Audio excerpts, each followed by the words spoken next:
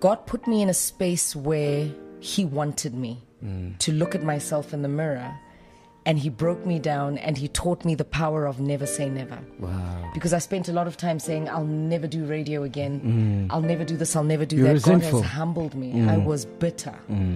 I was bitter. Where radio I blend in wherever, but I don't compromise my blackness. I can't. Guys, I enjoy being black. Wow.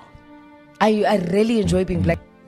On this living earth, I'm done. And I want to go down with a smile, not only on my face, but in my heart. And if you start taking away and subtracting from the joy that I work so hard for in my heart, you're stealing from everyone else around me, because you're then stealing joy from my children. Because when I'm happy, I become a happier mom, a better mother. I become a happier employee, a better employee. So I will put my happiness on a billboard, because that is what deserves my energy. Anything that is negative that has happened to me deserves not to be given the power to take residency in me. It happened then, it's not happening now. I'm not sitting here right now with you being raped, so I can't treat this moment like when I was being raped. I cannot treat this moment like when I was being financially abused. I cannot treat this moment like when I was being mentally abused and emotionally abused. I can't. That has happened then. This moment right now that we're having a healthy conversation. I'm not being abused in this moment, and this is what I choose to put on a billboard. My happiness.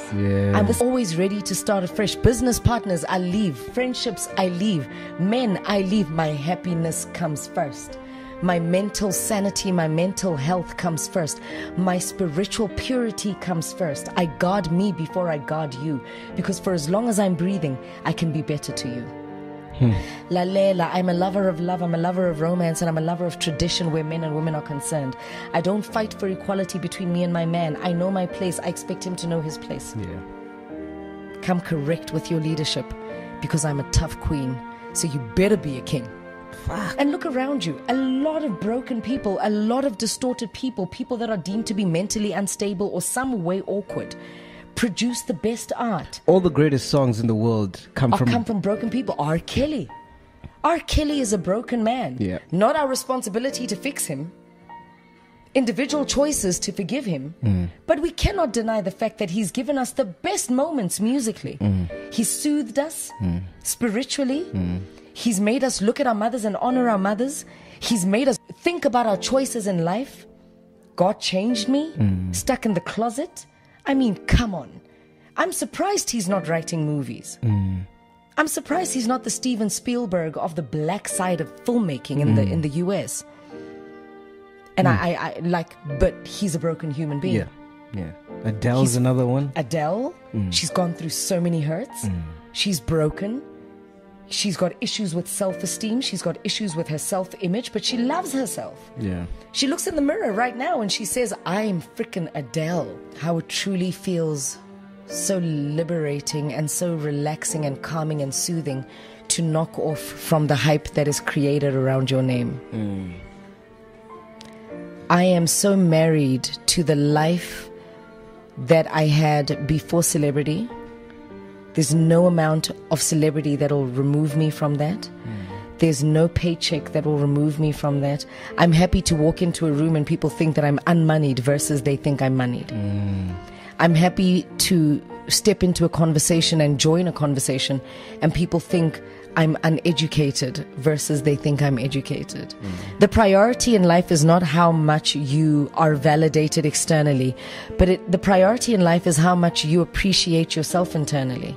Be satisfied with you internally and what you have to present to the world. And there is happiness.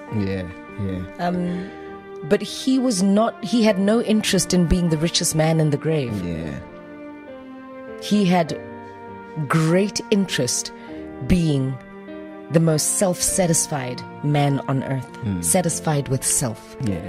That I whipped my team to shreds.